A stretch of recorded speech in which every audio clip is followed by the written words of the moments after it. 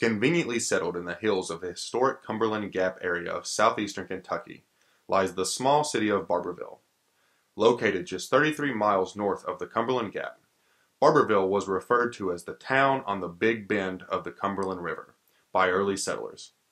Barbourville is the home of many historic locations important to the history of Kentucky.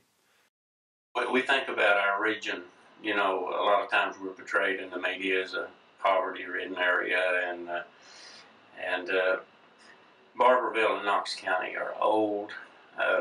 Everybody claims age, but Barbourville is the oldest town in the mountains of Kentucky. And being that, and being just a short distance from Cumberland Gap, early Kentucky history was made right here. From the beginning of this area all the way to today, we make news through our history. In 1750, Thomas Walker, a distinguished physician and explorer from Virginia, selected a site about 6 miles southeast of the present-day Barbourville, where he built the first European settler's house in Kentucky. Today, in its place, stands a replica of the cabin constructed by the explorer on a 12-acre tract of land, which serves as a state recreational park. Currently, the Dr. Thomas Walker State Historical Site offers educational tours and houses basketball courts, horseshoe pits, miniature golf, a gift shop, and picnic tables, making the area perfect for a family outing and educational experience. Just outside the city limits of Barbourville lies the community of Flat Lick. This area earned its name from the salty rock of its terrain, which drew wild game to the area. Migrating buffalo made their way through the mountains to graze the fields of Flat Lick, consequently creating the trails known as Warrior's Path, Boone Trace, and the Wilderness Road. These three trails, which intersected in Flat Lick, were traveled by the Shawnee and Cherokee Indians and Daniel Boone, who were in pursuit of the wild animals. Thus, Flat Lick serves as the heart of American history. Daniel Boone, an American pioneer, is the most famous for his explorations and settlement of what is now known as Kentucky, and opening the gateway for Western expansion. Barbourville recently erected a statue in his honor. Daniel Boone came through here in 1775 and blazed the trail from Cumberland Gap to Boonesboro, and that allowed, he made markings on trees, and that allowed people to have a straight shot and not get lost to get to Boonesboro. Hopefully they wouldn't get killed by the Indians or bears or anything on their way, and sometimes that did happen, but there was at least a trail blazed through here called the Boone Trace. Hi, I'm Andrew Johnston, and I'm here with Mr. Valentine, and I'll let him introduce himself. I'm Steve Valentine, Vice President of the Knox Historical Museum.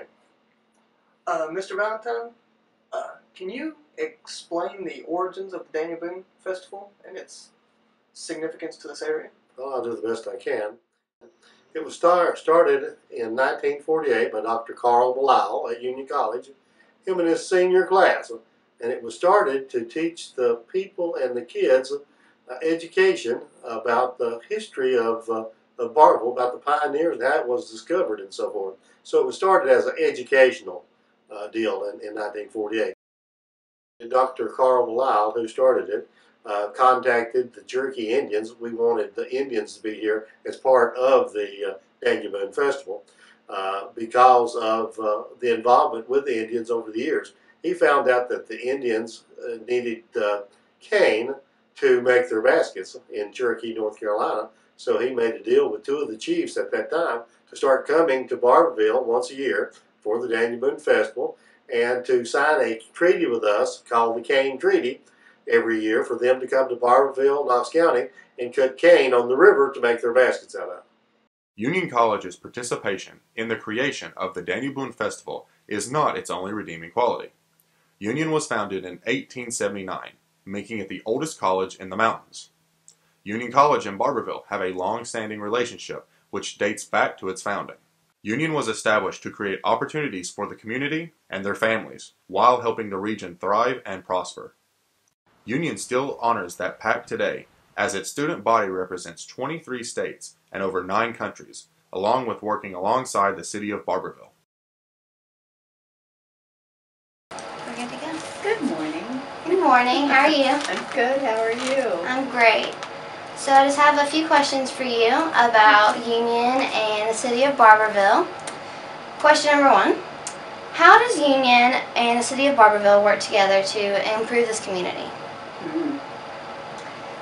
Well, we've had a long history of working together, sometimes better than other times. I think right now we're in a really good position working together on developing new interests for the community, maybe for in conjunction with the college. We have established a position that is a special assistant to the president for external relations, and that person also serves as the Barbourville director of tourism. So her name is Denise Wayne Scott, and the idea is that anything that's good for Barbourville tourism and to bring interest to Barbourville is also good for the college. So that's how we're working currently to develop those interests. Oh, that's really great to hear that you guys are working together to make this place a better place to live.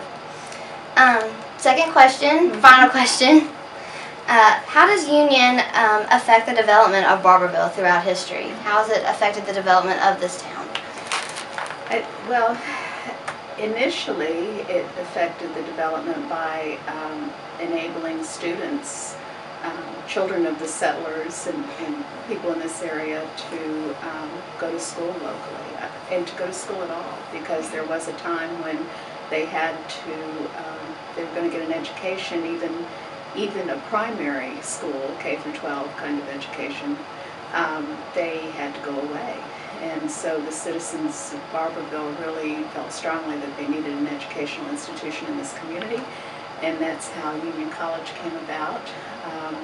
They started with a normal school, which is the early grades, and then that went off into a separate entity, as you know, and we ended up being a college. And we currently are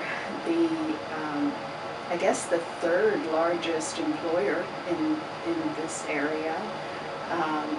We currently still educate 80% Kentucky students, and the majority of that 80% comes from this region. You can't throw a rock anywhere and not hit a teacher that we've educated in this community. So I think, and with our new social work program and nursing program, we continue to educate individuals who go back into the community and do good work. Oh, that's really interesting. It's really fascinating. Thank you for your time. Thanks for sharing with us. Thank you for asking. In an attempt to foster the relationship between Union and the community of Barbourville, the college has taken over the annual Redbud Festival. Well, the Redbud Festival is truly a celebration of Appalachian culture. It's an event that celebrates the work of artisans and crafters. It also recognizes current challenges that are facing the region in terms of the fact that we're hosting a symposium on regional economic development and the importance of history and place this year. So it spans a very broad time frame. It reminds people of the importance of traditional activities, and one example of that is the Heritage Living section that we have as a component of this festival, which shows us ways that people would have subsisted in the past, but continue those practices even today. And it's also important to us in the sense that it can be significant in terms of economic development. It's people to the region, it brings people to our campus, and it provides, again, artisan, crafters, different vendors, musicians, and other individuals the opportunity to earn income. So it's significant for that reason as well. The best way to look at this is to think of it as a partnership between the community and the college. A festival sort of emerged from a very grassroots community effort, and so we're just partnering to help it grow and expand. In the same fashion as the festival, the Knox County Historical Museum displays an extensive amount of culturally relevant artifacts. The museum prides itself on only collecting artifacts from the surrounding areas. Hi, I'm Andrew Johnston, and I'm here with Mr. Mills, and we are in the old Barbourville room at the Historical Museum in Barbourville, and we are actually sitting in seats from the original Magic Theater. We're trying to picture Barbourville's history. For example, I mentioned the Civil War battle. We have a room designated just for wars that Knox Countyans and Barbourvillians have fought in. We have a case that has Civil War materials.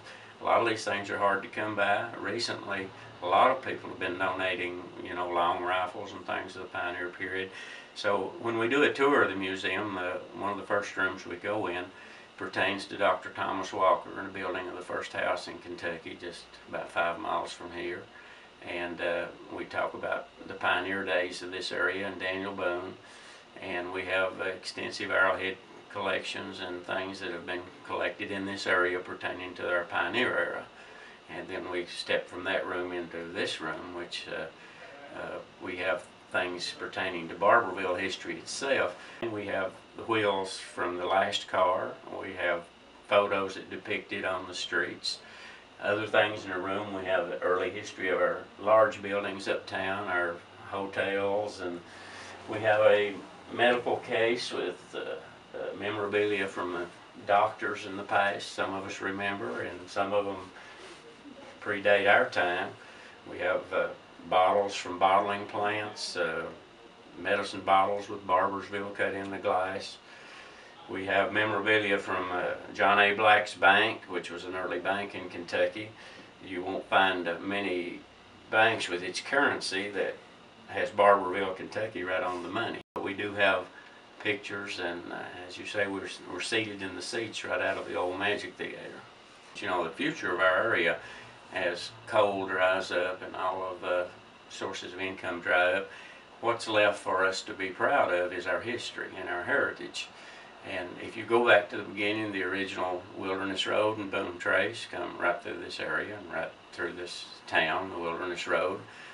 That, of course, brought Daniel Boone and the early settlers. So when you go back to the 1840s, most of the political brain thrust of southeast Kentucky originated here. It's the home of 2 Kentucky governors, the home of 1 governor of Missouri who put the bounty on Jesse James. We're home of 1 Supreme Court justice appointed by Lincoln. And you can go on talking about people and personalities from here. And then events that happened here by the Civil War.